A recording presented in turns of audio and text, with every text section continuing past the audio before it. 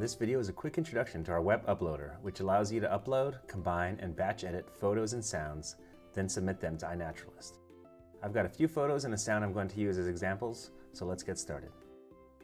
Now from anywhere on iNaturalist, I can mouse over my screen name in the upper right hand corner and click Add under Observations. From here I can either drag and drop the photos I want to upload or choose them from a menu. I'll go with the former option for this video. Once I've dragged in my photos, iNaturalist will upload each one as a card in the main workspace right here. Keep in mind the photos have not been added as observations in iNaturalist yet. That won't happen until you hit the green Submit button in the upper right hand corner. Now that the observation cards are all in my workspace, I can start editing them. I can edit a single observation by clicking on it and entering the information either directly on the card or in this area on the left hand side. You'll see that geoprivacy, captive cultivated, tags, projects, and observation fields are all on the left-hand side as well. To add an identification, I can click in the species name field and iNaturalist will suggest visually similar species. Or I can begin typing in a common or scientific name and choose from the drop-down menu. To add or edit location information, I'll click on the location space here.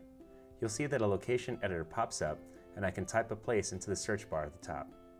Note that this will not search iNaturalist curated places. It's simply a Google Maps name search to get you to the right area. And then from here I can pick a point and drag these control dots in the circle to show the accuracy level of my location. Once I'm done here, I'll click Save to get back to my workspace. There's no sound recognition software on iNat, so you'll have to type in the species name. Now these two photos are of the same organism, so I'd like to combine them into one observation.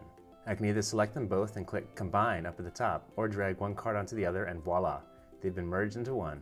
I'd already added location and species name in the photo's metadata, which iNaturalist has read, so that's all taken care of.